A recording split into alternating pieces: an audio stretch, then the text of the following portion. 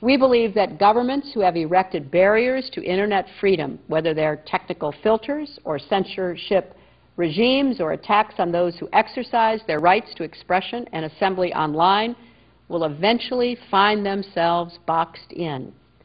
They will face a dictator's dilemma and will have to choose between letting the walls fall or paying the price to keep them standing.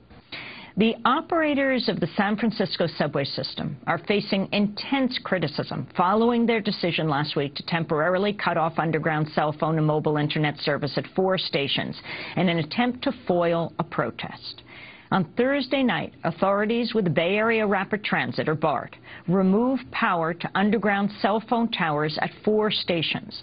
The decision was made in an effort to disrupt a protest against the recent death of Charles Hill, a homeless man who was shot dead on a train platform in July by a BART police officer. Police say Hill threw a knife at an officer. According to media reports, BART may be the first U.S. government agency to shutter mobile Internet and phone service in a bid to quash a demonstration. Free speech advocates across the country have condemned the move. Some have compared it to the decision by former Egyptian leader Hosni Mubarak to shut down Internet access across Egypt in January in an attempt to stifle the growing protest movement. On Twitter, critics of BART's action took to using the hashtag MuBartEk. On Monday, the Federal Communications Commission announced it will investigate BART's decision. FCC spokesperson Neil Grace said, quote, "We're continuing to collect information about BART's actions and will be taking steps to hear from stakeholders about the important issues those actions raised, including protecting public safety and ensuring the availability of communications networks." On Monday, BART officials were forced to close 4 stations during the evening rush hour as free speech advocates attempted to disrupt the evening commute. Today at George Washington University, Secretary of State Hillary Clinton delivered a speech about Internet freedoms worldwide. Secretary Clinton said that we must enable people to express themselves freely around the world, and the Internet is one way in which people are able to express their rights and their freedom. To nations that censor the web, Hillary Clinton warns that the U.S. is funding groups to help people access the Internet safely and efficiently around the world. Egypt shut down the Internet and mobile phone for days. People use social media sites such as Facebook, YouTube, blogs, and Twitter to organize rallies and convey their feelings around the world. Twitter and Facebook help fasten the pace of the revolutions by informing one another of the events on the ground. Just with the click of a mouse, protest organizers communicated about the presence of police and the latest demonstrations in the country. Clinton said that the Obama administration plans to promote Internet freedom in countries whose repressive governments have censored the web. Web censorship means a hold back to political expression. I would condemn human rights abuses and the repression by governments of their people wherever they happen. Now, the unrest in Britain is being aided by technology, with flash mobs being organized through popular websites. It's a growing phenomenon that has its pros and its cons, as CBS News correspondent Randall Pinkston reports.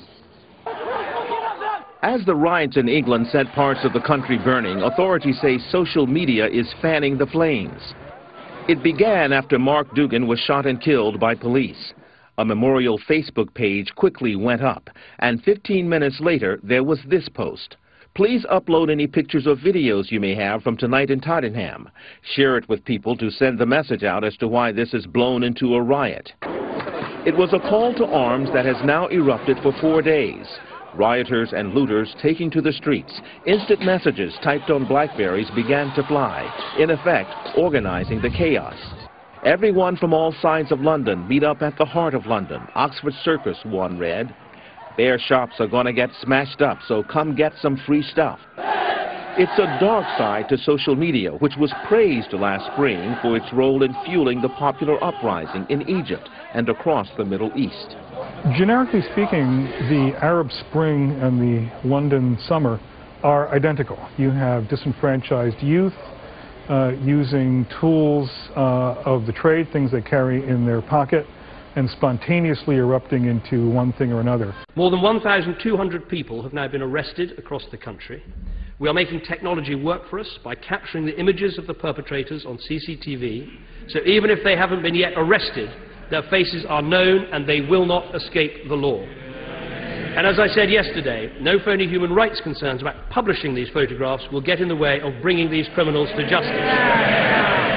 Anyone charged with violent disorder and other serious offences should expect to be remanded in custody, not let back on the streets.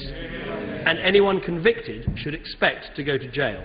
Mr. Speaker, everyone watching these horrific actions will be struck by how they were organised via social media. Free flow of information can be used for good, but it can also be used for ill.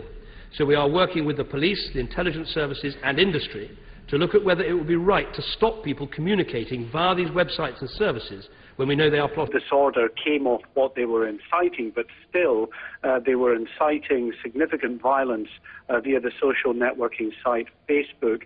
This being an avenue that we were told in the during the height of the disturbances that the authorities were very concerned that social networking sites were being used to try to stoke up trouble, and this clearly demonstrates that this was indeed happening. So Jordan Blackshaw, age 21, Terry Sutcliffe Keenan, age 22, now both jailed for 4 years, and this is the most severe sentence that's been handed down. We believe that governments who have erected barriers to Internet freedom, whether they're technical filters or censorship regimes or attacks on those who exercise their rights to expression and assembly online, will eventually find themselves boxed in.